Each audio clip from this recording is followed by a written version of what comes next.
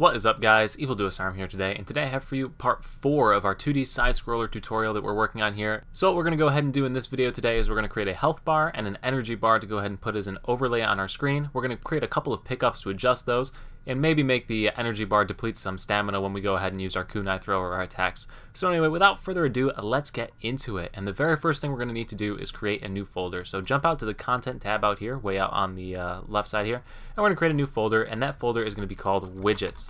So all interfaces, all of the different interfaces that you're going to use in Unreal Engine 4 are called widgets. So once you're in your widgets folder, you're going to go ahead and right click, you're going to click user interface, and you're going to create a widget blueprint. This widget blueprint we're going to go ahead and call HUD for heads up display, the main page, and Control-Shift-S to save everything. So when you go ahead and open up this widget blueprint, you're going to see a dotted line or a box all around here, and this is going to basically be the character screen, or what the player can see. Inside here, we're going to need to decide where we want to put our health and our energy bar. So our health and energy bar, we're probably going to put in this top left corner up here. So to get started with that, we're going to need to divide up the screen a little bit. So the first thing we're going to do is go ahead and put a border in the top left corner. So we're going to drop this border, top left corner, and we'll make it about, I don't know, that's probably a good enough size right there. So we have this little border in the top left corner. What we're going to want to do is anchor that border to the top left corner. So basically, no matter what your player screen size is, this border is always going to be in the top left. To do that, you see this little target that's right here on the item, click the top left, and now it is anchored in the top left. Additionally, you can do that over here on the right side, where you see anchors, and select the top left anchor on the border here. So what we're going to want to do with this border is make it so that it's transparent, so that you can see through it. So what you're going to want to do is go over to the right side over here on the border and select Appearance. You'll see brush color, and what you're going to do is change that alpha channel to 0. Basically, that makes it so it's see-through, transparent, fully transparent. So in order to put our energy and health bars into this box, we're going to need to add some things called vertical and horizontal boxes. So what you're going to do in this palette search up at the top is type in horizontal box and drag it and drop it underneath the border. Then underneath that horizontal box, we'll make sure that it's child underneath the border. So you can see if I hit this little tab, it minimizes the horizontal border. So from there, you're going to go ahead and add in vertical borders. So we're going to add 2 of those vertical boxes in. So type in vertical box, come in, drop it underneath the horizontal box. So now if we click on this, I don't know if you can really make it out, but basically we have 2 vertical boxes that are distributed across this border. So to make those fill the box, what you're going to do is click the vertical box, and over here on the right, you're going to see an option that says fill. Click fill. Same thing with this other vertical box, go ahead and click fill. And so now our vertical box splits this directly down the middle inside of our border. So each of these vertical boxes is going to need to get split in half once again. So we're going to need to drop in 2 horizontal boxes underneath each of those vertical boxes. So once again, type in horizontal box, and drop each one underneath the vertical boxes. Same thing with this other vertical box. So now each vertical box has 2 horizontal boxes, and once again, same exact thing, you need to go ahead and set each of these to fill. So click on each box and select fill over on the right. This is going to evenly split up our little box into 4 little segments. So what we're going to want to do for the first 2, the left and the right, is we're going to want to put a text box or a text block here. So what we're going to do is look for text, and we have the text option. So the first horizontal box at the top, we're going to put a text underneath that. So now we have a text block underneath it. Same thing with the second option, it's going to put a text block underneath this horizontal box as well. So now we have 2 text blocks there. The text block, we're going to just go ahead and define it. So the top bar, we're going to make health. And the second box, we're going to go ahead and make stamina. So once again, just to do that, click the text, click over here where it says content text, and you can change whatever it says. So we now have a health and a stamina. Now we want to go ahead and center that as well. So what we're going to do is click these little center options, boom, boom. Then it's going to center our text block there. Same thing with this one. We're going to click both center options, and that will center our health and stamina meters right in the middle. So once again, click the text, and you can see the centering over here. Center, center, vertically align, horizontally align. So as you can see, the text here is not entirely filling this box. So what we want to do is shift those over so our progress bars or our health bars and our stamina bars take up more of the space. To do that, you're going to go ahead and click on the vertical box that controls both of these, and you're going to change the fill adjustment rate. So basically we want to lower this number so it takes up less space. As you can see, it shifts it over slightly, so if we keep lowering this number to get it to a good point, let's try 0.4. Sure, 0.4 looks like plenty enough. So now we have our text centered, our health centered, and we're ready to go ahead and add progress bars. So progress bars are what we're going to use to track our health, so we're going to go ahead and type in progress bar. We're going to go ahead and click that and drag it into each of the horizontal boxes below. So we see the horizontal box here and the horizontal box here. So as you can see, after we drop these progress bars in here, they don't take up very much space. So what we're going to want to do is go to each progress bar, and just like before, go ahead and click fill. Same thing with this one, go ahead and click fill. So now we have our 2 progress bars and they fill up the entire screen right here. So we do want a little bit of a space between them so you can make them out. So what we're going to do is go ahead and click on the progress bar, and then under these padding options that you see right here, so this is going to be minimized originally. If you click this little triangle right here, it's going to open up a padding menu. Just to put a little bit of spacing between each of them, go ahead and type in 5 for the top and 5 for the bottom. Same thing with the other progress bar, 5 for the top, 5 for the bottom. And that's going to create a little bit of a gap, as you can see, between the 2 bars. So we're good to go on that. Now what we're going to do is change the color that each of these bars fills with. So we're going to click on the health bar, and health in most games is usually green. So we're going to go to this fill color and opacity tab down here where you see appearance. So we clicked on the progress bar, appearance, fill color and opacity. We're going to click on this and let's make it a nice bright green. So just drag your color wheel to whatever you want. It's actually not a little too bright. Let's go a little bit darker. Cool. And that is what the color of the bar is going to be when it fills. Stamina we'll leave as blue. Stamina in blue seems fine. Okay, so this is our heads-up display all done, dusted, and set up. Now to adjust these stamina and health readings, what we need to do is we need to go back to our character blueprint and add these as variables to the character. So we're going to go ahead and close this out and hop over to the character. So once again, our character blueprint is under the character folder we created, 2D side-scroller character. We're going to need to add 2 variables to this character. Both of these variables that we're going to add are going to be integers. We're going to use integers so the calculations are a little bit easier on the computer, so there's no rounding errors or anything like that. So what you're going to do is go ahead and click the Add Variable button. Over here you're going to see where you can pick variable type on the top right here. This variable type is going to be set to integer, like I had said. We're also going to change this to health. And then likewise we're going to go ahead and add another variable, and that variable will already be an integer, and we're going to change that variable name to stamina. So we have both of our variables. We have our health variable and our stamina variable. Both of these variables we need to set a default value for. So if you hit compile and save, it's going to let you do that. So hit health, and for health we're going to set the default to 75, sure. Compile, save. Health is at 75 to start with. Stamina will do the same. We'll start the stamina at 75 out of 100 or out of whatever you actually want to make this for your variable. So now the variable is saved to the character. We have the variable stored on the character. So if we once again close out the character and hop back into the widget that we had just created, so once again back to HUD. So now that we're back in the widget blueprint here for our heads-up display, we're going to go ahead and click on the health progress bar, so the health progress bar. In the health progress bar, you're going to see an option that says progress, and you're going to see percent. What you're going to do is you're going to bind that percent. So you click this bind thing, create new binding. Alright, so in here what we need to do is go ahead and get the player's health from the player character. So to do that, we're going to type in get player character. And then from that, we're going to drag off and we're going to cast to 2D side-scroller character, which is the name of our character, the folder that we've been adjusting for when we adjust the character, or the file rather. So from there, we're going to go ahead and drag both of these inputs off and drag it off into this. So from the character, what we want to do is we want to get the character's health. So we're going to just type in get health, and it's going to get the health variable from the character. From that point, we're going to divide this. So we're going to divide the health by 100. So 75 out of 100 means it should be 75% full. Drag that node back into the character return node up here, compile, save, and that is all set to go. So now if we hit play, nothing's going to happen because we haven't actually created the heads-up display yet. So what we're going to do is go back into the character and go to the 2D side-scroller game. So there's going to be an event begin play option right here. So we see event begin play. What we want to do is we want to go over to this and we want to go ahead and drag off of this. What we're going to do is we're going to create widget. The widget that we're going to create is going to be the HUD widget that we see right here. From there, what we want to do is add the widget to the viewport. So if you type in add to viewport, you will see that what we're going to add to the viewport is going to be this right here. So now what happens when we hit play is that viewport should pop up with our health and stamina. So now when we hit play, our health bar and our stamina bar both appear, and we've got those, but nothing is filling up inside of the health bar as expected. And because I'm an idiot, I totally was wrong. You don't want these health and staminas to be integers, you want them both to be floats. So it's really simple to switch. All you do is click on the bar, click float, and it becomes a float. Same thing with the stamina. We're going to go ahead and click on the bar, click float, compile, save. They're both now floats. If we go back into our HUD option up here, and if you still have it open, you can click up there on the HUD. Otherwise, you're going to have to go to the HUD menu down here. But anyway, just go ahead and click on that.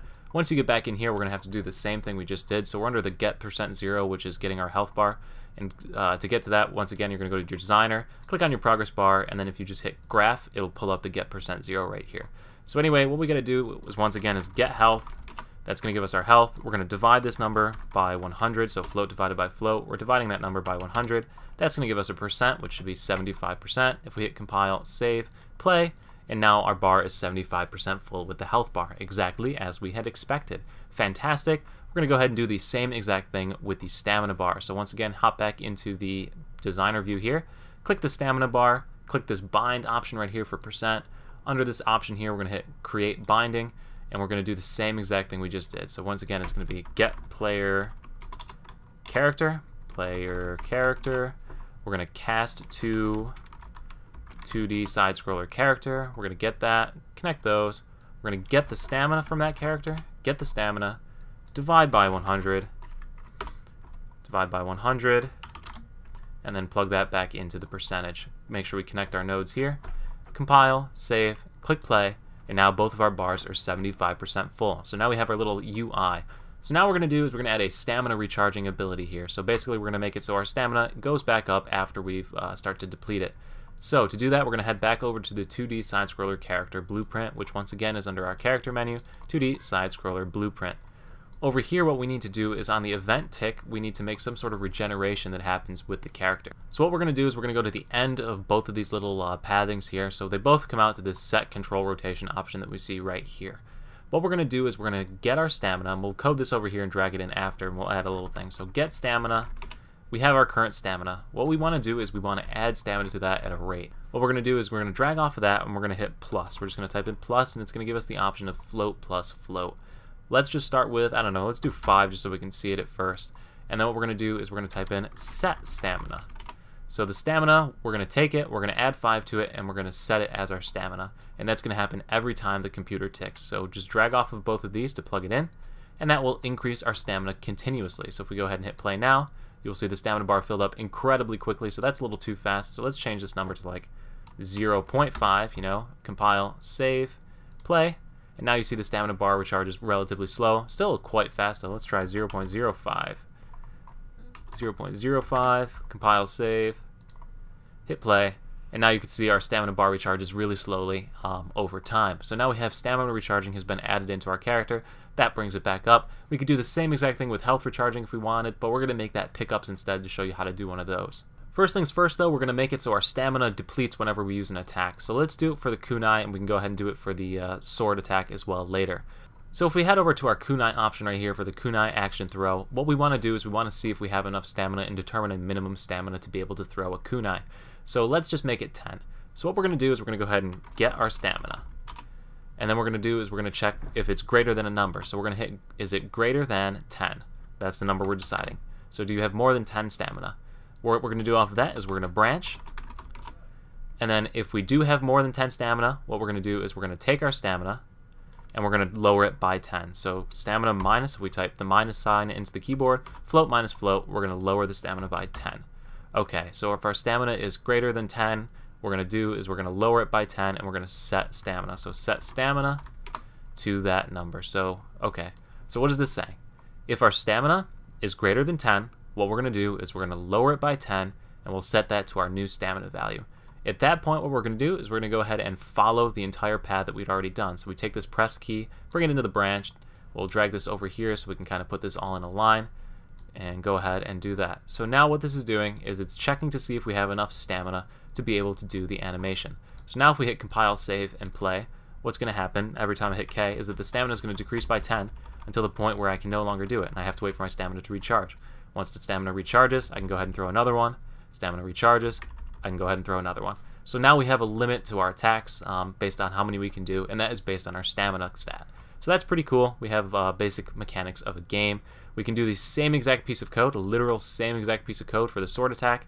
We'll just hit Control C, and we'll go ahead and hit Control V.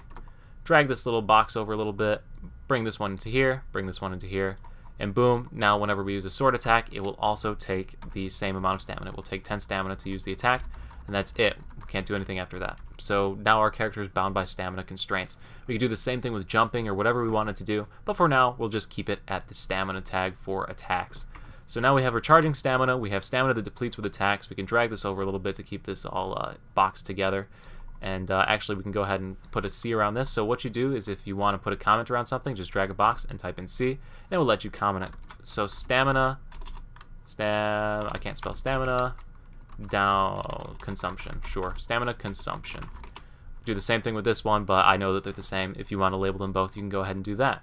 compile, save. So now we've got stamina being used in the game, stamina being consumed. What we're going to do now is we're going to create a health pickup. So to go ahead and create our health pickup, what we're going to do is head over into the items tab that we created earlier. We're going to create a new tab folder called pickups, a new folder called health, and in this folder, as you can see, I already have a health pickup in here because I screwed up the first time. So we're going to go ahead and hit this again. So once again, right click blueprint, and then you're going to go ahead and click on the actor option that comes up right here, and we're going to call this health pickup 2 because I'm stupid. Alright, so health pickup 2, what we're going to do is we're going to add something for you to walk into.